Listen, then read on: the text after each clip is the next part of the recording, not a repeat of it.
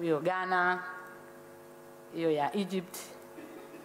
Kwa hiyo tunasubiri ya kwetu Tanzania, nao ni Rwanda wamepeleka kahawa zao.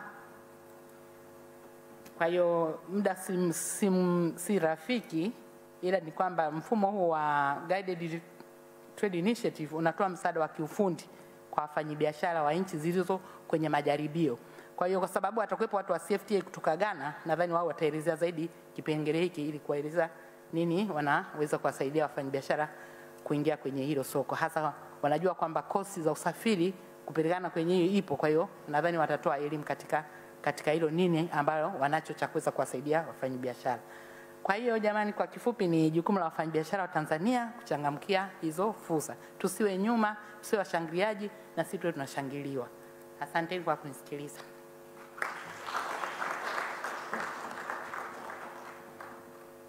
Sasa labda nichukue nafasi hii, nafanya double role, nimkaribishe tena katibu mkuu aweze kukaribisha meza kubwa kwa ajili ya Na mtazamaji wa TBC1, bado ni matangazo ya moja kwa moja, ikiwa ni mkutano wafanya biashara kuhusu kujengewa uelewa wa kuhamasisha kuchangamkia fursa za kibiashara chini ya mkataba wa eneo huru la biashara Afrika, na malengo yameelezwa hapo. Kwa nini mkutano uko hapa na wafanya biashara nini wafanye, lakini urahisi uko wapi na ni yapi maeneo hasa yanalengwa? Tupate kusikia kile ambacho anakizungumza naibu katibu mkuu. Muda wa Ghana wakati huo ni 1:30 upande wao.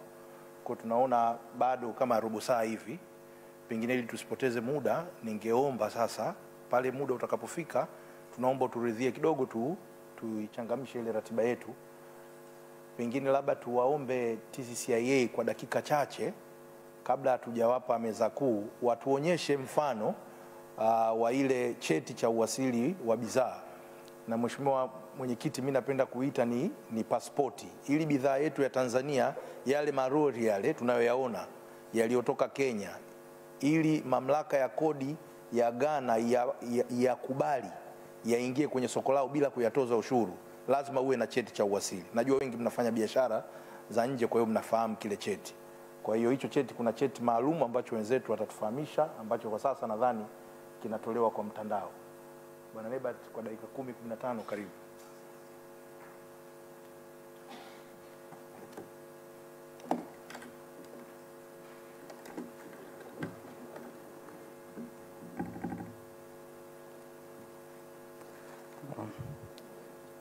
Mheshimiwa Dr. Ashatu Kijaji, Waziri wa Uwekezaji, Viwanda na Biashara, Mheshimiwa Leodiga Tenga, mkurugenzi mtendaji wa CTI, Bwana Giriadteri, mkurugenzi mtendaji wa TPSF, Mheshimiwa Ali Gugu, katibu mkuu, naibu katibu mkuu Wizara ya Uwekezaji, Viwanda na Biashara, wafanyabiashara wa sekta mbalimbali, mabibi na mabwana, na wasalimu kwa jina la Jamhuri ya Muungano wa Tanzania.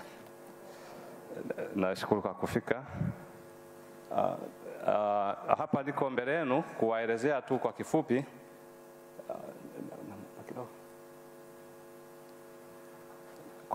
kifupi unisaidie kuna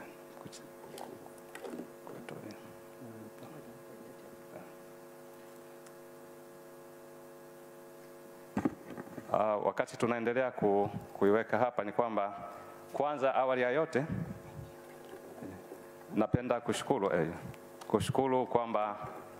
kushukuru serikali yetu ya Jamhuri ya Muungano wa Tanzania kwa jitihada ambazo wamekuwa kifanya, kwanza kuifungua nchi yetu kiuchumi, lakini maalum kwa wizara hii ya Uwekezaji, Viwanda na Biashara, jitihada kubwa ambazo wamekuwa kifanya kuhakikisha kwamba sekta binafsi nchini inakuwa, lakini pia kwa kutuwezesha kuwa na ushirikiano. Tumekuwa tukishirikiana kwa karibu sana, na sisi TCCIA tunapenda kushukuru pia kwa kipekee kwamba tumepewa jukumu hili muhimu sana la utoaji wa hivi vyeti vya wasili wa bidhaa, jambo ambalo tumekuwa tukilifanya vizuri. Na nipende tukuambia wenzangu wa Tanzania kwamba tumekuwa tukitoa hivi vyeti katika ofisi zetu zote pale ambapo bidhaa zinavuka mipaka. Kwa maana hapa Dar es Salaam tunatoa hapa makao makuu, na wengi wenu hapa mmekuja kushuhudia na kupata hizo huduma. Kwa wale ambao wako mikoa ya mipakani, mikoa yetu imekuwa ikifanya zoezi. Wakati fulani tumekuwa tukitumia sana njia za kikawaida za makaratasi, lakini tunapiga hatua mbele kwa sababu teknolojia pia inakwenda kwa kasi. Tumeanza kuvifanya hivi vyeti vipatikane kwa njia za kimtandao. Kwa hiyo hii ni hatua kubwa, na tunashukuru pia kwa ushirikiano tunaopata kwa wadau mbalimbali kwamba sasa hili zoezi litakuwa kwa njia ya mtandao. Hapa nitazungumzia kwa kifupi hiki tulichokijia hapa, hivi vyeti vinavyotolewa mahususi kwa ajili ya soko huru la Afrika, African Continental Free Trade Area. Hivi vyeti tumeshaviandaa, zile taratibu za kuviandaa tayari zimeshapata uthibitisho kwenye mamlaka zetu zote, na sasa ziko tayari kwa kutumika. Kwa hiyo lakini kabla ya kuanza kutumia, pengine tutahitaji kuandaa mafunzo. Hivyo najua hapa tuna wakurugenzi wenye viwanda, wenye taasisi mbalimbali wamiliki. Tutaomba mwaruhusu wataalamu wenu tutakapoitisha mafunzo wapate mafunzo walau kwa siku 2 ama 3, ili sasa tuanze kutumia hii fursa ambayo tumeelezwa kwamba huenda tunufaiki nayo sana, lakini fursa ipo. Tunaweza tukawa tunafanya juhudi kubwa kwenda Ulaya, lakini kumbe hapa jirani kuna hiyo fursa. Tulitembelewa hivi karibuni na balozi kutoka Namibia. Anasema alipotembelea mikoa yetu, alipofika Mbeya, akatamani aibebe ile ardhi akaiweke kwenye nchi yao ya Namibia, hasa alipotembelea mashamba ya mpunga, kwa sababu kule wamejaribu kulima mpunga imeshindikana. Hiyo inatuambia kwamba tuna fursa ya kupeleka mchele Namibia. Basi kwa kifupi naomba niwasilishe kile ambacho tunakifanya kama TCCIA na kuhusu hivi vyeti vyetu. Jambo la msingi hapa, kwa sababu ya muda sitazungumzia sana ni mtiririko wa namna gani ambavyo tulipanga kuwasilisha, lakini nizungumzie kifupi tu kuhusu soko hili huru la African Continental Free Trade Area, kwamba hili ni soko kubwa. Ukitambua kwanza ukubwa wa nchi zetu, hizi nchi 54 linatupelekea kwenye jumla ya watu bilioni ngapi? Bilioni 1.3, yapata bilioni 1.3 wanategemewa kuwepo katika hili soko. Ni soko kubwa kuweza kulifikia, na tunasema katika hizi nchi 55 za African Union tuna jumuiya za kikanda kama 8. Sasa zote zinaletwa kwa pamoja na soko hili, na tunategemea kwamba ujazo wa biashara ama mapato kwa ujumla katika mataifa haya yote tukiyajumlisha ni bilioni 3.4 dola za Kimarekani. Kwa hiyo tutaona kwamba hata uwezo wa kununua hizi bidhaa tunao, uwezo wa kuzalisha tunao, soko tunalo. Kwa hiyo ni fursa ambayo iko wazi mbele yetu, tunaweza tukaitumia. Kwa kifupi tena nitaelezea kwamba kuna fursa mbalimbali. Kabla ya hapo sawa, nimeshazungumzia fursa ambazo tunazitegemea. Ni kwamba sisi ndio wazalishaji wa malighafi. Raw materials zinapatikana hapa katika hizi nchi ambazo ziko miongoni mwa Afrika, lakini tumezungumzia pia kwamba ni rahisi sasa kuuza kwenye masoko ya ndani, kwa sababu pengine hata gharama za usafiri zitakuwa sio kama za kwenda Ulaya, hata viwango pengine vinaweza visiwe vikubwa sana, vigumu kuvifikia, lakini ni fursa pia kutengeneza ajira ndani ya bara na kukuza uchumi wa bara kwa ujumla. Na sasa sisi TCCIA tunahusika kwa namna gani? Kwanza kwenye sera tumekuwa tunashirikishwa vizuri kikamilifu, lakini tumekuwa tukishiriki katika hili swala ambalo tumesema kwa mahususi kabisa tumekabidhiwa kutoa hivi vyeti, na hapa muda si mrefu tutaona ile sampuli ya hicho cheti ambacho tumeshakitengeneza. Na tumekuwa ni wadau muhimu katika pia kutatua changamoto za ufanyaji biashara, non-tariff barriers, ambazo sio za kikodi. Za kikodi zina mfumo wake, lakini kuna vile vikwazo visivyo vya kikodi. Tumekuwa na mfumo wa kuratibu maoni ambayo tunaripoti kwa husika yaweze kufanyiwa kazi, lakini pia tumekuwa tukishiriki katika kutatua changamoto mbalimbali, hasa pale zinazohusu ufanyaji biashara. Kwa hiyo tunatoa wito tu kwa wafanyabiashara kwamba wasisite kutuona pale wanapopata vikwazo vyovyote vya kibiashara.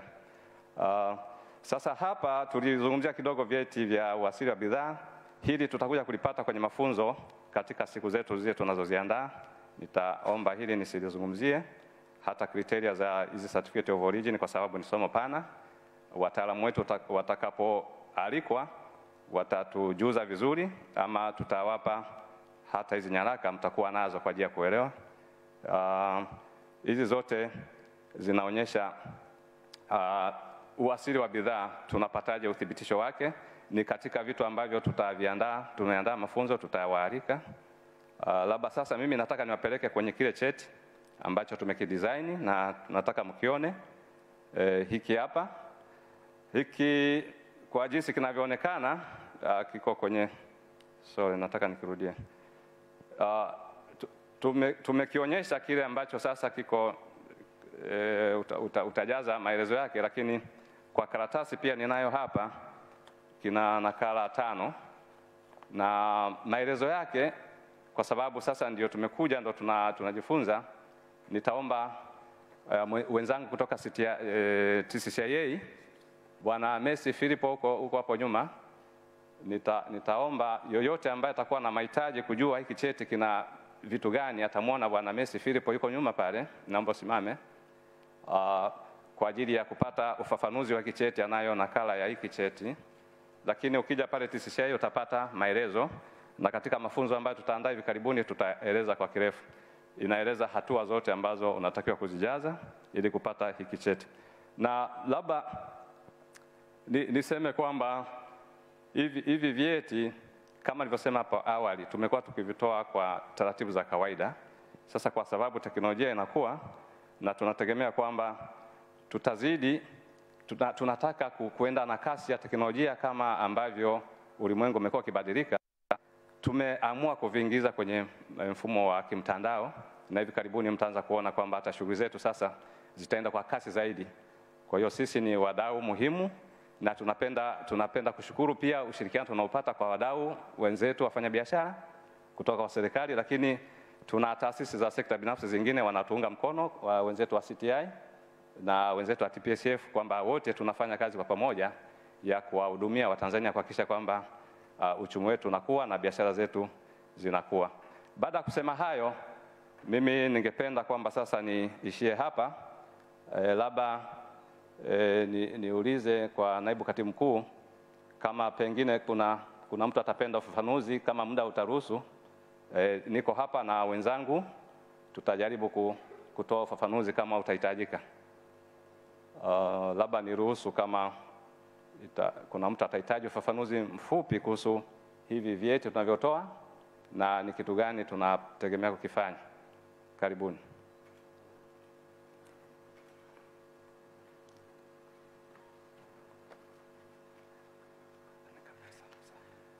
Jamani, tumpashie kidogo TCCIA.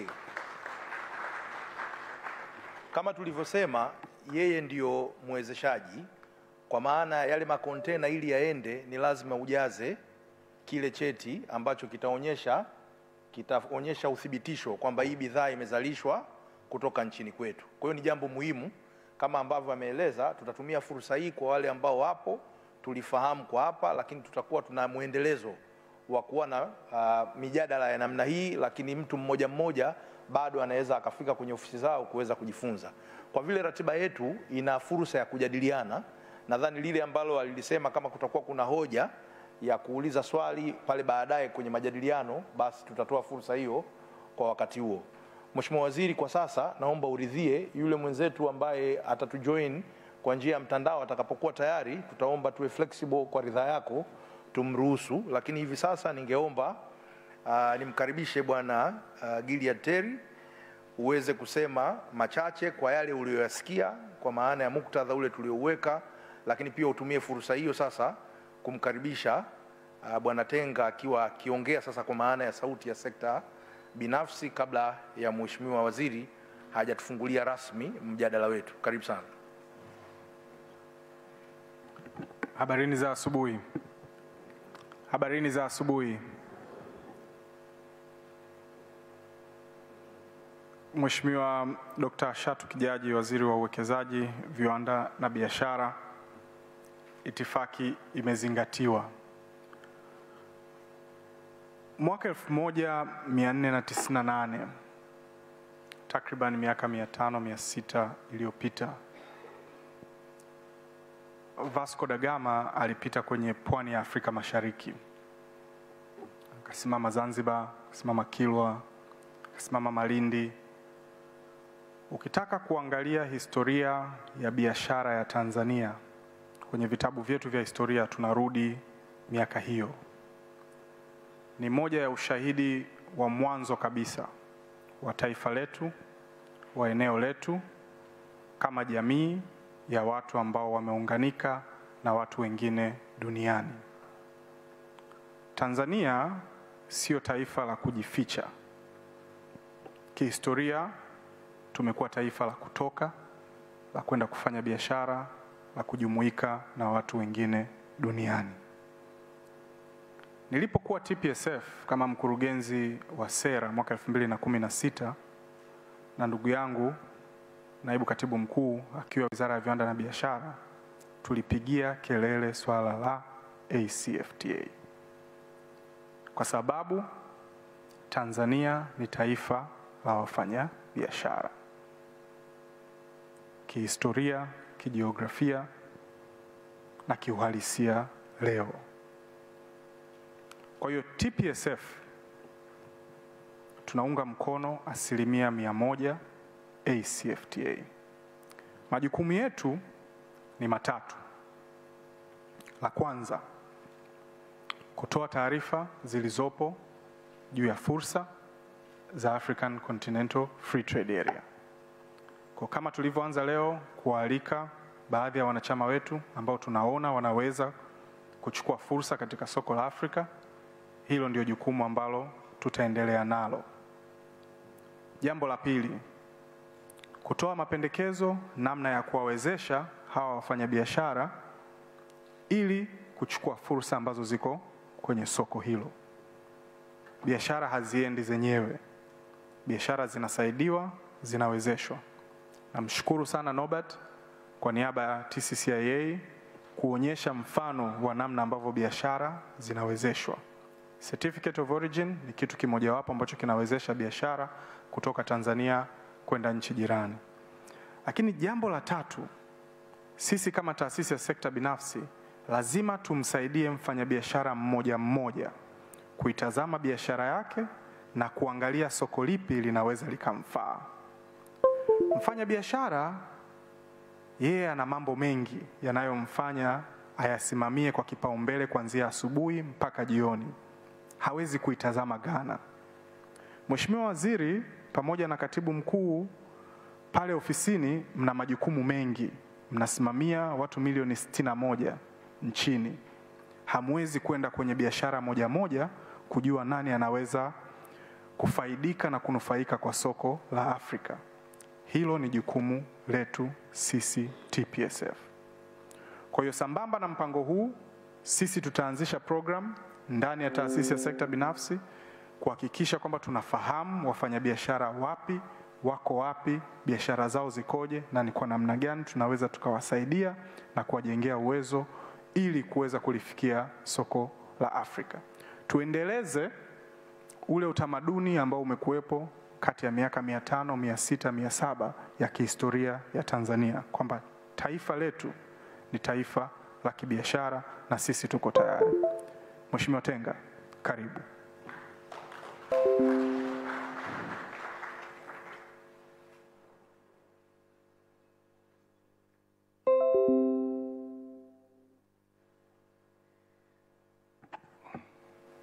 Mheshimiwa Waziri wetu wa wizara yetu ya uwekezaji, viwanda na biashara, Mheshimiwa Naibu Katibu Mkuu, mkurugenzi mtendaji wa TPSF, waheshimiwa wafanya biashara na wenye viwanda na wote mliohudhuria hapa. Mimi kwa vile nazungumza kwa niaba ya sekta binafsi, naona Terry ameshanizungumzia. Kwa hiyo ningependa niseme kwa kifupi sana ili nisirudie. Kwanza kabisa ni wajibu wetu sisi wafanyabiashara na wenye viwanda hususan, kusema kweli, kutoa pongezi sana kwako Mheshimiwa Waziri na wizara yako.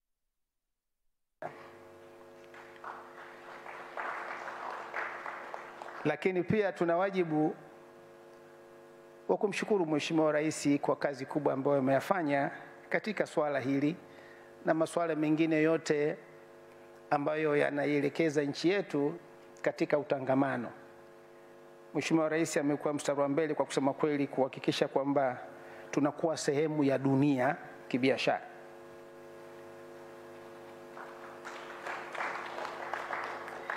Sasa Mheshimiwa Waziri, la pili la kusema ni kwamba uamuzi huu wa kujiunga na mkataba huu ni uamuzi wa kitaifa. Umefanyika baada ya mjadala wa muda mrefu sana. Terry amesema na naibu katibu mkuu pia amesema kumekuwa na mjadala wa muda mrefu sana na sekta binafsi imehusika kila mara, na hakika TPSF na sisi CTI tumekuwa tunatoa mwakilishi katika haya mazungumzo kwa kipindi kirefu sasa. Sina hakika kama ni miaka 3 au 4, lakini tumekuwa tukituma mwakilishi kwenda kujadiliana kuhusu huu mkataba na jinsi ambavyo sisi kama nchi tutaingia. Kwa hiyo ni jambo ambalo halikuzuka tu, ni jambo ambalo wafanyabiashara na wenye viwanda kwa maana kupitia CTI wamehusika nalo. Na kwa kusema kweli, Mheshimiwa Waziri na waheshimiwa wote ambao mpo hapa, ni jambo jema. Unazungumzia kuwa sehemu ya jumuiya ya watu bilioni 1.4 badala ya kuwa jumuiya ya watu milioni 60, sijui milioni 55 Kenya, sijui 59, sina hakika siku hizi na kadhalika, na kuwa jumuiya moja ya watu bilioni 1.4. Labda China tu kama nchi ndio ina eneo moja lenye watu wengi kuliko hilo. Kwa hiyo ni jambo kubwa na ni jambo muhimu, ni katika dunia ya leo haliepukiki. Tunaambiwa GDP, combined GDP ni kama dola za Kimarekani 3.4 bilioni. Sasa huna njia, uwezi ukasema bado unabaki mwenyewe hata kidogo. Kwa hiyo tungependa tu kusisitiza umuhimu wa jambo hili. Ni muhimu sana, sio jambo ambalo tunaweza kufanya au hatuwezi kufanya, na sisi wenyewe kama wenye viwanda na wafanya biashara tumekuwa sehemu ya uamuzi huo. Kwa hiyo semina hii, niseme kwa kifupi, ni muhimu sana kwa maana sasa ya sensitization, kwa sababu sasa fursa ipo lakini lazima itumike. Ndio wanavyoambiwa hapa wenzetu wa Kenya, hao kama sisi wako mpakani tayari wameshafanya, Ghana wamefanya, Rwanda wamefanya. Sasa tunavyoambiwa hayo yamefanyika, sisi hatujafanya kabisa. Nadhani ndio maana nimekupongeza sana Mheshimiwa Waziri, nadhani ni wazo jema na ni lazima lifanyike, tuanze kuhamasishana. La mwisho ambalo nataka nisitize ni kwamba huu uhamasishaji kwa nini ni muhimu? Kwa sababu kwanza kabisa unazungumzia mfanyabiashara ambaye ana kiwanda chake na mali yake afanye biashara. Huyu mtu hawezi kufanya biashara kama hana uhakika kwamba atafaidika. Kwa hiyo kuna haja ya uelewa, na ndio maana ndio umuhimu wa semina kama hii, mkutano kama huu, na kwamba ni wajibu tuendeleze jitihada za kufanya. Pia lazima sasa tukubaliane tunafanya nini na tujitayarishe namna gani. Nadhani ni naibu katibu mkuu amesema vizuri, amesema mfano pale penye ushindani lazima uangalie yale ambayo unaweza kuyafanya vizuri zaidi, kwa sababu ni ushindani. Kwa hiyo mfano hata kujua tu ni bidhaa gani sisi tuna comparative advantage, hiyo tu yenyewe, kwa sababu mfanye biashara wa kawaida na kiwanda chake na mambo 800 ya kufanya, huko anatafuta hela, huko anatafuta soko, huko bahati mbaya siku hizi mambo mazuri, lakini zamani umeme katika huko. Kwa hiyo akili zake mambo mengi yako. Kwa hiyo vitu vingine lazima tumsaidie mfanyabiashara huyu wetu, na nafurahi kwamba hiyo ndio commitment ambayo tumeipata kutoka wizarani, na tuna viongozi wengine hapa, ndivyo ambavyo tutafanya. Upatikanaji wa taarifa ni jambo ambalo linakuwa taken for granted, lakini sio kila mfanyabiashara anaweza kupata taarifa sahihi za kumwezesha afanye hiyo export. Na hili ni soko sio tu la kuuza, lakini pia na kununua. Mtu mwenye kiwanda chake mathalan amezoea kuleta vitu kutoka China, vya kumsaidia kufanya shughuli zake kiwandani, au Uingereza au Ulaya. Sasa unachomwambia huyu mtu, bwana, badala ya kwenda huko, hebu angalia Kenya, hebu angalia Misri, angalia South Africa. Sasa lazima umsaidie, lazima kuwe na njia ya kumsaidia, kwa sababu kusema kweli yeye focus yake ni biashara yake. Hivi vingine kusema kweli mara nyingi. Kwa hiyo ndio wajibu wetu sasa, na nawashukuru sana kusema kweli wizara kwa kuanzisha, kwa maana serikali na sisi private sector, ndio wajibu wetu kuwapa elimu wanachama wetu juu ya nini wafanye. Fursa hazikuwa, maana neno fursa ni very general. Fursa zenyewe ni zipi? Kwa hiyo mimi naendelea tu kusisitiza na kuunga mkono kwa kusema kweli kwamba hili ni jambo la muhimu sana, na tuna wajibu wa kuliendeleza. Nisisitize jambo lingine moja la ubora wa bidhaa. Sasa hivi hatuna njia. Tumekuwa kwa maana ya ule ujirani, tunapambana na wenzetu wa Kenya, bidhaa zao Tanbond, Blue Band na kadhalika. Sasa tunaanza ushindani wa Afrika. Mheshimiwa Waziri na wenzangu wote, nadhani wote tunafahamu kwamba nchi zingine za Afrika ziko mbali sana. Huo ndio ukweli wenyewe. Kwa hiyo lazima tupambane, hasa kwenye aspect ya ubora. Haiwezekani ukauza kama bidhaa yako haina ubora ule ambao wa kushindana na wengine.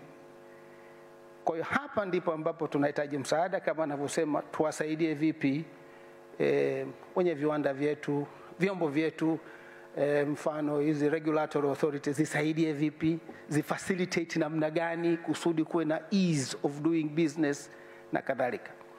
Kwa hiyo Mheshimiwa Waziri, mimi naomba nimalizie kwa kusema tu kwamba sisi kama sekta binafsi, hili ni jambo letu, hatuna njia. Sio kwamba tuna option.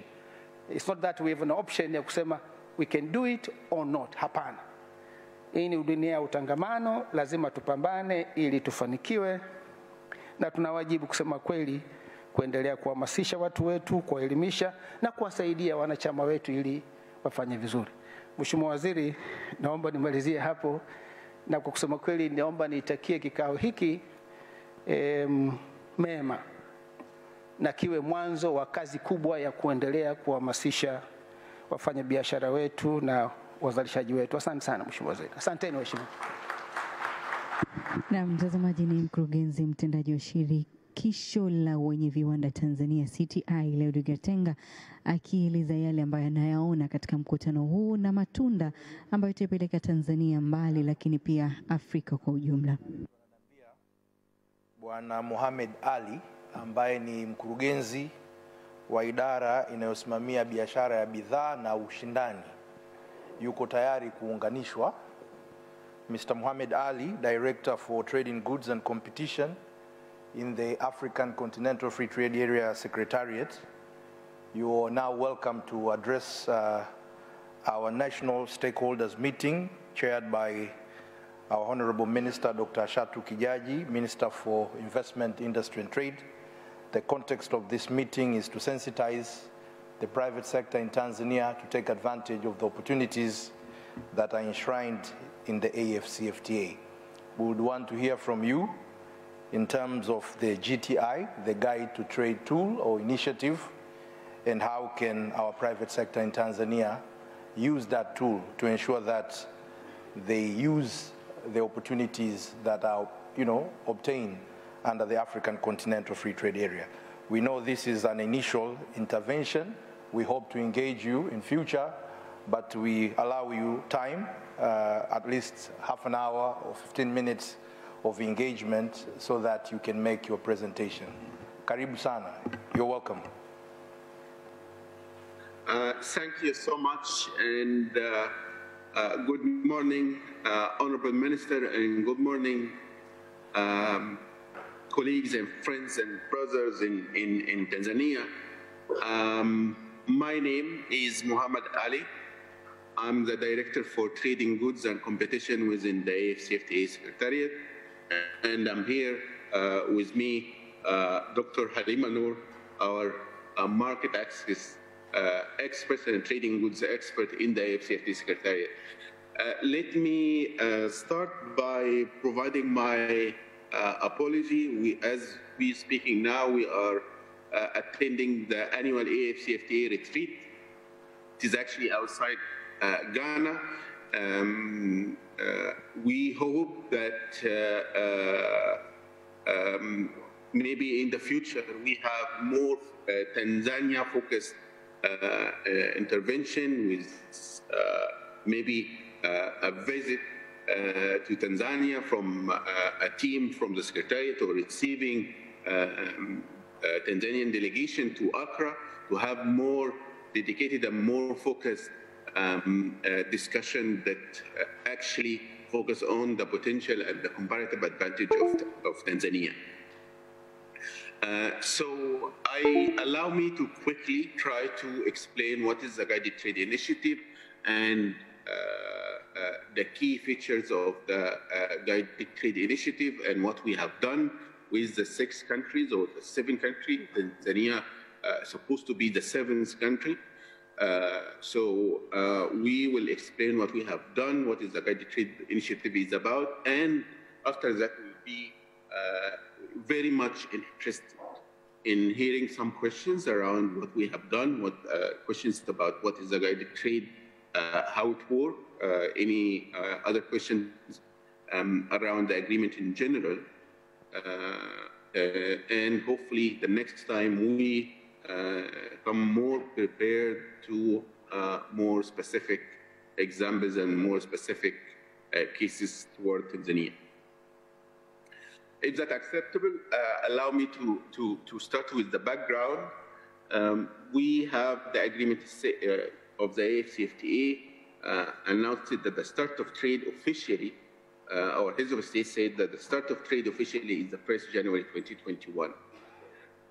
That came in during the peak of COVID-19, the peak of disruption in the supply chain, disruption in the trade in general. So from January 2021, we haven't noticed a significant or actual trade happening or crossing the border under the AfCFTA, even though the agreement entered into force in June 2019. So we, in the AfCFTA Council of Ministers and in the AfCFTA Secretariat, we created what we call the first ministerial directive under the AfCFTA that allowed, we said, let's all move together with at least 90% of the products. The technical term we were using in the AfCFTA is category A, the list of products that will be liberalized 100%, which is 90%, and that's what we started with. That ministerial directive attracted provision and schedule of tariff concessions or submission from 29 African Union member states. That was in September 2022. In the third year, or in 2022, we decided to take maybe the initiative one more step further. Instead of just working on the legal instruments in terms of schedule of concessions and in terms of market access, we said, why we don't take initiative where we connect governments, we connect businesses to businesses to see what is holding the AfCFTA from actual trade. And so it will be difficult to start with the 29 or to start with, now we have 37 members that is part of the schedule of concession. We said it will be difficult for us to start with 29 at once or 37 at once. Let's start with some countries. Our initial thought, 5 countries represent the different regions of Africa. After we started, we received maybe requests to be part of the guided trade, and we ended up with the 7 countries for the guided trade that include Tanzania. However, we managed to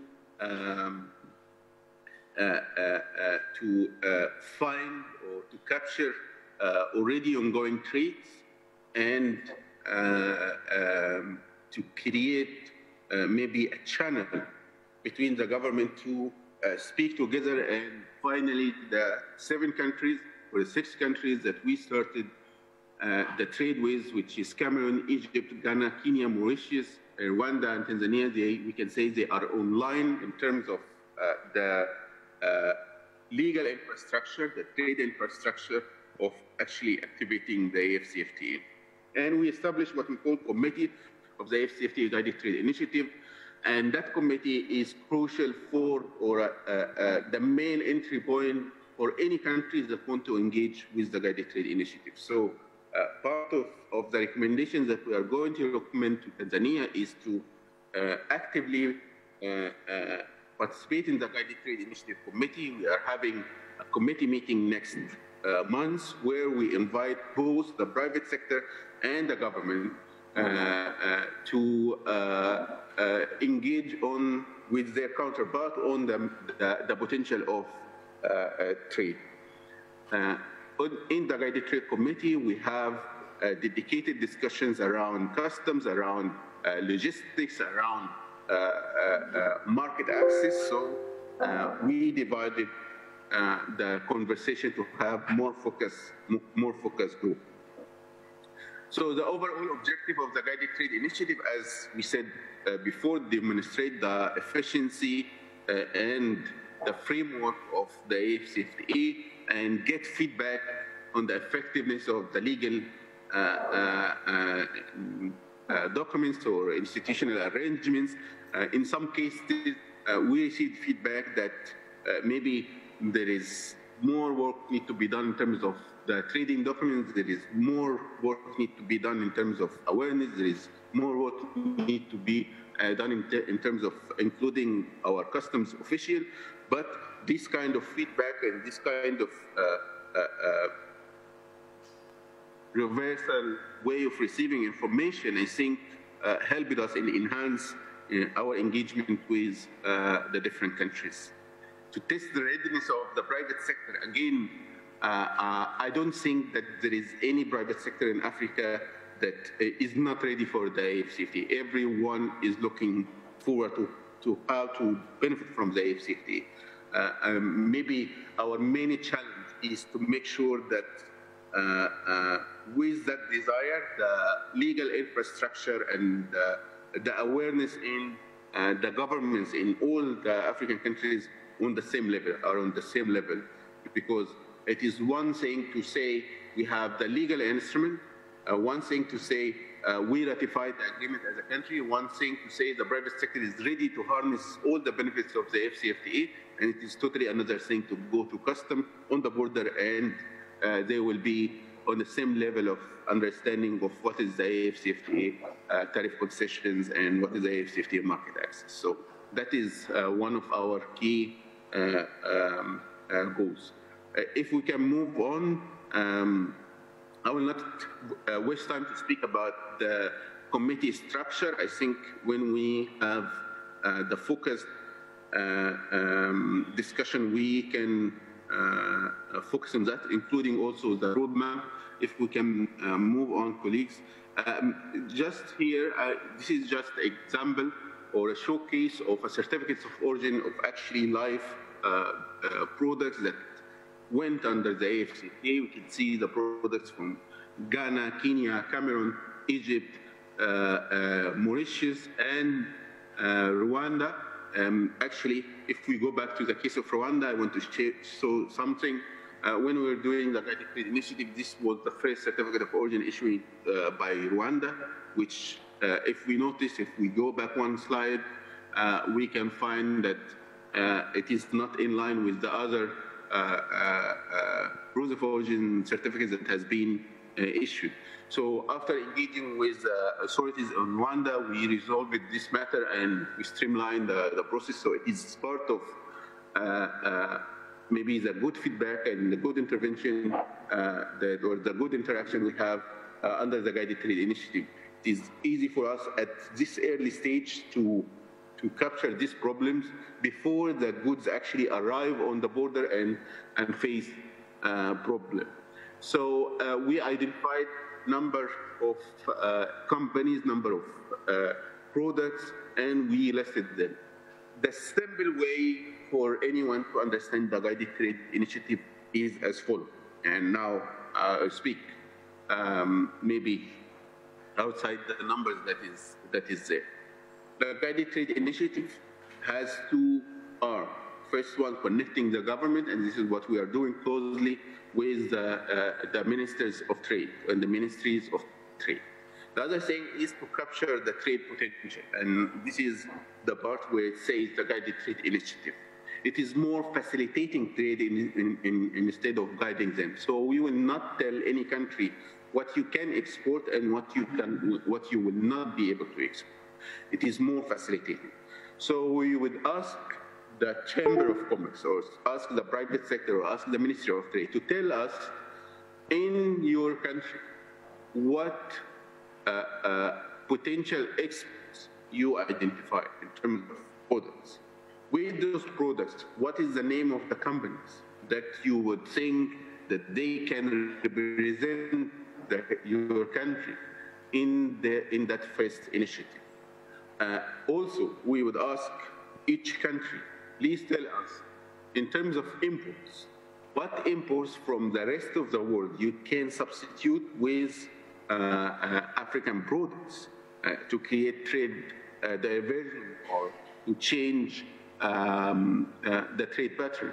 We were so happy to see some of the Ghanaian colleagues trying the East African tea from Kenya and from Rwanda for the first time. And the feedback we are getting them, some of them saying that they are testing the real tea for the first time. So creating that demand or the taste, because most of the time we are in East Africa or MESA, we are trading among ourselves, and there is a comparative advantage for our products when it goes to the West or the South, and the same way the West or the countries in the West, they are rich in many other products that we can complement each other. Also, another aspect of the guided trade is moving up in the value chain. We can't continue speaking only about trading tea versus coffee versus cocoa. No, we also, we would be focused on, or we will focus on the activities and the economic activities that will take us up in the value chain. But again, a guided trade initiative is not something that is only led by the Secretariat. We're creating committee from the member state to guide the trade, and we continue to provide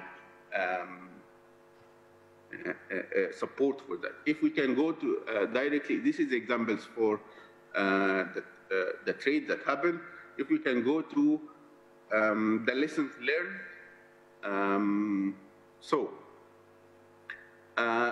We learned through the guided trade initiative that the legal framework of the AfCFTA is actually working, it's ready. It's a matter of activating or turn on the switch of the AfCFTA or not in the countries. We learned that the central coordination and implementation committee in the member state are crucial to success of the AfCFTA. In the AfCFTA agreement, there is a requirement to have a national coordination committee. Actually, it should be a ministerial coordination committee with dedicated bodies under the ministerial level that focus on anything related to the AfCFTA to make sure that the country is moving toward the AfCFTA as one unit. So those countries who have a coordination committee on a central level was very easy for us to work with and very easy for us to have success with. Number three, the logistical arrangement and capabilities for the in Africa in general, and it is known, continue to be a problem for us, and that one of the feedback that we received, and I think we are proposing some ideas or some solution to that. There is a need for us to promote and engage more with the private sector, and in here I want to say that we are having our first business forum of the AfCFTA in March, and we will be more than happy to receive business sector from Tanzania. And one of the core focus of that business forum will be the activation of the guided trade initiative. Also, the trade finance aspect of the trade also we noticed, and we are working. Maybe some of us noticed that the AfCFTA is signing MOUs and signing agreements between financial banks and big banks to provide financial solution to the business in Africa, for the small and medium enterprises. Instead of just going line, but what is the most important thing is the last one. There is a need for state aggregation to leverage the economies of scale of our trade. Our head of state and government in Niger in the extraordinary summit last year, one of the decisions that state parties of the AfCFTA, use the word state parties to speak about the AfCFTA. They called about to create AfCFTA trading companies. Again, I will repeat. Create AfCFTA trading companies. So here in Ghana actually started the real process, and they created the AfCFTA, Ghana AfCFTA trading company. What this trading company will act as an aggregator, whether it is in a format of public-private sector partnership or it is 100% owned by the private sector. It is a trade aggregator.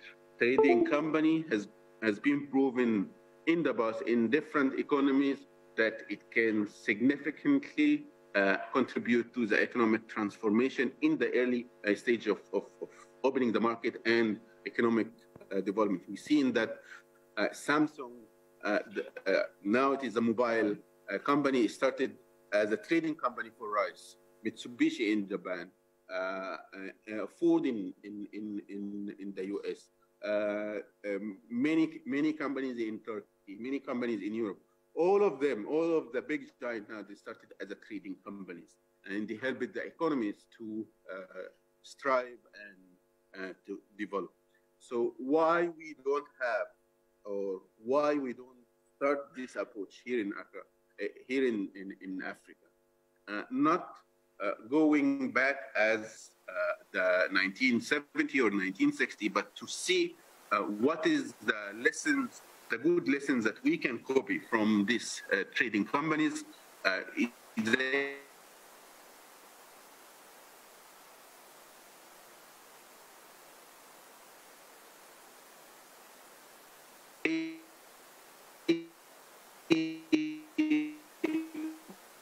trading companies should not be the AfCFTA. Hello? I'm still, can you hear me? Okay. I'm sorry about this technical problem. I was saying that the trading company is the approach that we are trying to work with the different countries on. Trading companies can allow the countries to find the right economies of scale to reduce the cost of transport, can provide the countries the information needed about the demand, because if, let's say, if Tanzania a trading company is dealing with Ghana trading company will have the information on what is the Ghanaian market needs and what is the Ghanaian market can send. In the same way, the Tanzanian trading company will have the same information. So the business match and the volume of trade can easily be predicted and executed. So that is one of the main things that we are trying in the near future, announcing the different countries trading companies. We have the countries to create, the first country to create a trading company. It would be great to have the Tanzanian trading company announced anytime soon. So I think this is a checklist for what is required to be part of the guided trade initiative. I think our cooperation or our engagement with Tanzania is beyond that. We know that Tanzania have done all of that. And a way forward for us, again, establish a national and regional AfCFTA trading company, establish have a dedicated discussion around transport and logistics for the Tanzanian products to be part of the guided trade initiative.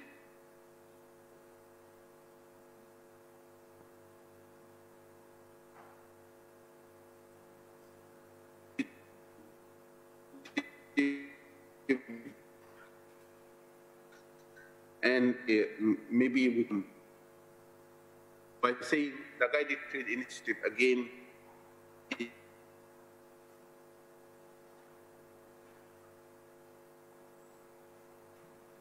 it is not the only project that in Cameroon. We have seen certificates of origin and trade happening after the guided trade initiative without intervention from the AfCFTA Secretariat, without being part of the guided trade initiative, but the guided trade initiative were the kickstart, the spark that started this intervention. That will be it from my side. I will be ready to answer any question, and I want to hand to Dr. Halima also to speak about maybe what we can do on a bilateral meeting or a more focused meeting in Tanzania and how we can engage that. Dr. Halima, over to you. Thank you very much. Good morning. Assalamu alaikum. Very happy to see all of you, and very happy that you invited the AfCFTA Secretariat to be part. As Director Mohammed said, I will be very happy to have a Tanzanian-focused bilateral meeting with URT. So we stand ready anytime. We will engage with the acting PS, Ali Gugu. So from here, we will communicate with the Ministry of Trade. And nawatakia heri ya mwaka mpya wote. Asanteni sana. Okay, thank you so much. And that will be our presentation. And we are available for any question to answer if needed. Thank you. Mohammed and Halima, I hope you have already started learning Swahili by now. Mheshimiwa Waziri na ndugu wajumbe, nadhani sasa hivi mnafahamu lugha yetu ya Kiswahili ni sehemu ya lugha rasmi zinazotumika katika mikutano ya Umoja wa Afrika. Kwa hiyo ningependa kwa kuanzia hapo katika yale aliyosema Mohammed, moja ya vitu ambavyo vya kuvichukua, one of the takeaways ametukaribisha kwamba kuna AfCFTA Forum linafanyika tarehe 8 hadi 10 Cape Town, South Africa, na sisi wote tumealikwa. Malengo na ile tukiingia hata kwenye website tutawatumia na link, na kwa vile tupo tutajaribu kushare zaidi. Jambo kubwa ambalo nimepiki kwenye hilo alilolisema, kauli mbiu ya kongamano la ufanyaji biashara kwenye Afrika la mwaka huu litakalofanyika South Africa lina kauli mbiu inayosema tujenge pamoja forum 2023. Tujipigie makofi jamani. Kwa hiyo Mr. Mohamed, we thank you very much as a secretariat, and we want to ensure you our private sector and the public sector will be able to attend the forum scheduled in March 8th to 10th. Mheshimiwa Waziri, jambo la pili ni hili ambalo amelimalizia Halima. Nadhani wenzetu tumewasikia, wamesema wako tayari kufanya kazi na sisi kuhakikisha kwamba tunasaidiana ili ninyi muweze kuwezesha biashara zenu ziende kule kwenye soko lile la Afrika. Mheshimiwa Waziri, na sisi kama wasaidizi wako tuko tayari. Nadhani tulishaanza maongezi nao wenzetu wa secretariat. Nadhani baada ya mkutano ule wa maraisi mwezi Februari tutaanza kuwa na mikutano mikubwa sasa ya wadau kuweza kuyajadili haya ambayo tumeanzisha leo katika mkutano huu. Jengine ndugu zangu ambalo Mohamed ameligusia ni kwamba wanatusubiri sisi tuseme ni bidhaa gani tunataka tukaziuze kwenye jumuiya au umoja ule wa Afrika. Products kwa maana ya exports, lakini pia tu identify imports ambazo pengine leo tunaziagiza kutoka Ulaya, Marekani, lakini kumbe ziko Afrika. Ni zipi? Sisi Mheshimiwa Waziri kwa maana ya wizara tutashare na nyinyi email maalum ambayo tutawaomba baada ya kikao wiki au wakati wa kikao wiki kila mmoja kwenye eneo lake la biashara atuambie kwamba mimi naona kuna potential ya kuuza kahawa yangu Ghana au Niger. Mimi nataka kuuza korosho yangu. Mimi nataka kuuza ufuta. Kwa sababu lazima iwe ni kampuni na biashara mahususi au bidhaa mahususi kama ambavyo alivyotuambia. Lakini pia kama wewe ni mchakataji huko kwenye kiwanda, basi useme kama una malighafi ambazo unadhani leo unazitoa nchi fulani kwenye bara jingine tofauti na Afrika, na unadhani hiyo bidhaa inaweza ikapatikana Morocco, Misri, pia nayo utuambie. Kwa sababu hii ni majadiliano au ni ushirikiano wa nipe nikupe. Kama ambavyo tumeona kwamba huyu amepeleka hiki Ghana na yeye amepokea hiki kutoka Ghana. Na hiyo ndio ile boosting inter-Africa trade, ndio kukuza biashara ya Afrika. Kwa hiyo ndugu zangu, tutatoa ile email, tutawaomba kupitia mkutano wetu huu tupate maoni yenu ili sisi sasa tuwezeshe kuhakikisha kwamba hizo bidhaa ambazo mngependa kuziuza Afrika tuweze kuzifanyia kazi. Lakini Mheshimiwa Waziri, kwa maana ya upana wa lile aliloliongea, kuna swala lile la ushirikiano. Amesema kuna umuhimu wa kuwa na aggregators ili kuwa na economies of scale. Kuna maeneo pale tunapokuwa ni wafanyabiashara wadogo na wakati ni muhimu tukajumuisha nguvu zetu pamoja ili kujenga nguvu ya soko. Hilo pia amelihamasisha sana katika maelekezo yake au maelezo yake. Lakini la mwisho Mheshimiwa ni la taarifa ambalo la wenzetu tutaendelea kuengage. Sisi kama wizara kwa maelekezo yako tumeshaandaa rasimu ya mkakati wa utekelezaji wa CFTA, mkakati wa kitaifa. Wengi wenu tumewashirikisha, rasimu imekamilika katika yale ambayo TPSF wamesema na TCCIA wamesema na CTI wamesema kwa maana ya kuongeza ushirikiano, engagement. Tutakuja na rasimu tuijadili ili na nyinyi muone ile rasimu ya mkakati kama inatufaa kama nchi kuhakikisha tunafaidika na hili soko. Mheshimiwa Waziri, baada ya kusema hayo, ningeomba sasa nikukaribishe kwa ajili ya kuongea na hadhara hii. Karibu sana.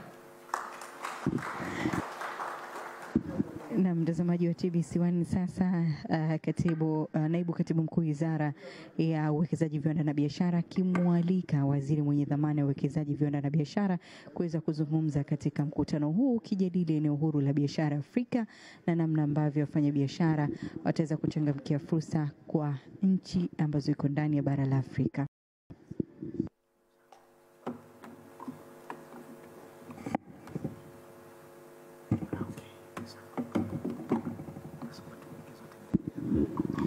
Ni Waziri Dr. Shatu Kijaji sasa akienda kuzungumza na wafanyabiashara ambao wamefika hapa katika mkutano huu ambao kubwa ni kujengeana uelewa na kuhamasishana kuchangamkia fursa za kibiashara chini ya mkataba wa eneo huru la biashara Afrika. Ali Gugu, naibu katibu mkuu Wizara ya Uwekezaji, Viwanda na Biashara. kaka yangu Leodiga Achila Tenga, mkurugenzi mtendaji wa CTI na leo ukiwakilisha sekta binafsi kwa ujumla. Gilead Terry, mkurugenzi mtendaji wa TPSF, nimefurahi kukuona kwamba umerejea na tuko nasi.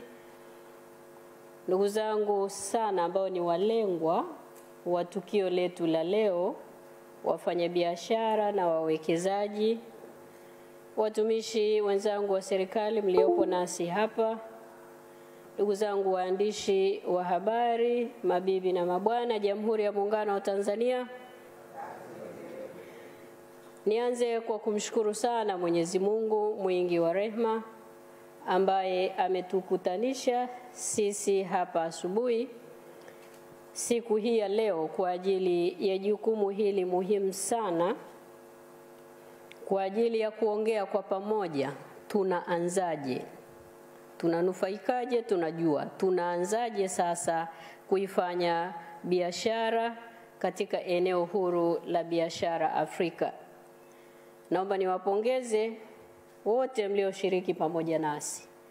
Huu ni mwanzo mzuri, hasa ndugu zangu kutoka sekta binafsi na vyama vyenu vyote. Asanteni sana sana sana na karibuni. Kwa ushirikiano na mshikamano huu, ni imani yangu tutafanikiwa kwa pamoja na hatutokuwa wasindikizaji kwenye soko hili la eneo huru la biashara Afrika. Asanteni sana sana.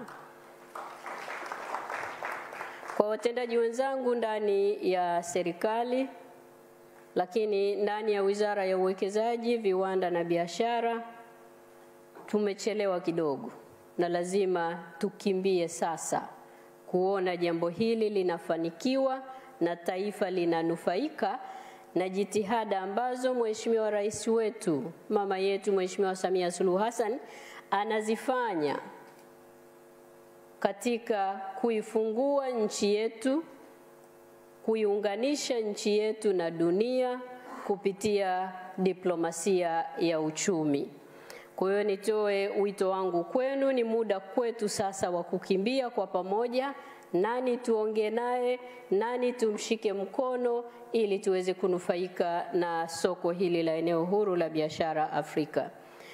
Ndugu zangu, naomba nitumie nafasi hii kurejea yale ambayo wameyasema wenzangu waliotangulia na walikomalizia, kaka yetu Muhammad Ali pamoja na Halima kutoka Secretariat ya eneo huru la biashara Afrika, kwamba uamuzi huu wa mataifa ya Afrika kuanzisha eneo huru la biashara Afrika ni kutokana na ukweli kwamba hata basini ya uhuru wa na yetu ndani ya Afrika, biashara yetu tunayoifanya ndani ya Afrika, nchi kwa nchi, wafanyabiashara wa nchi moja na wafanyabiashara wa nchi nyingine, ni 16% tu. Hii ni ndogo sana, na ufanyaji biashara wetu huu mdogo ndani ya Afrika yetu inatupelekea pia hata kule tunakosema tunafanya nao biashara kwa kiwango kikubwa, mchango wetu kwenye biashara kwenye dunia ni 2.6. Kwa sisi wa Afrika tunachokipeleka duniani ni 2.6 ya biashara nzima inayofanyika duniani. Kwa tunatakiwa kukaa kwa pamoja, kuongea kwa pamoja na kutathmini na kutafakari nini tufanye. Tukiangalia wenzetu wanafanya nini, tukichukulia bara la Asia, wao kwa wao biashara yao kati ya nchi na nchi, wafanya biashara wa nchi moja na nchi ya pili, wawekezaji wa nchi moja kwenda nchi ya pili, wenzetu wamefika 52%, sisi tu kwa 16%.